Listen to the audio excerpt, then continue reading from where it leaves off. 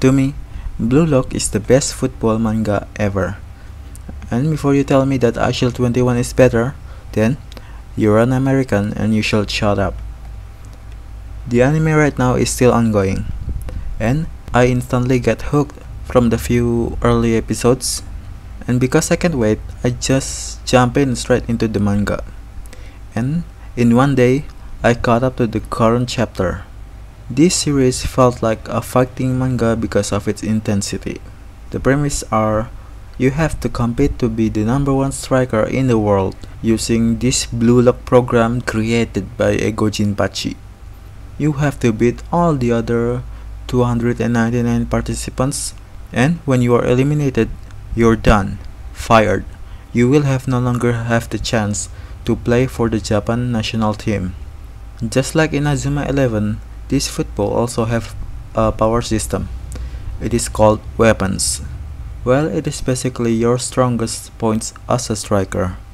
Your best skill, whether it's top speed, a strong kick, or even awareness of the field. Anything that can make you the star of the game. Unlike in Azuma 11 where you have a literal stand and spits fire from your feet, this anime is pretty rooted in reality. Also, this anime tells us that if you want to be the best in any game, sports, or whatever it is, you have to be egoist.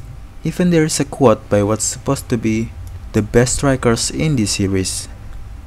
He said, "It is better to score a hat-trick and lose 3-4 rather than winning by giving an assist to 1-0. And you could call it true to some extent. The only bad thing I could say for this series is that how corny the dialogue are. And if you read the manga, you will agree with me. Maybe right now in the anime, it hasn't become that corny yet, but trust me, it will. As I said before, the football is mostly rooted in reality. Although it was a bit exaggerated, it still makes you hyped up for what's about to happen. For those of you that like the first few episodes of Blue Lock, I can say this, you will not regret reading the manga. Oh yeah, I don't know if you could call this a bad aspect about this series, but there is not much waifu in this series. We only have a few good looking ladies that you could even count with your one hand. Other than that, it's a sausage fest. That's it. See you guys in the next video.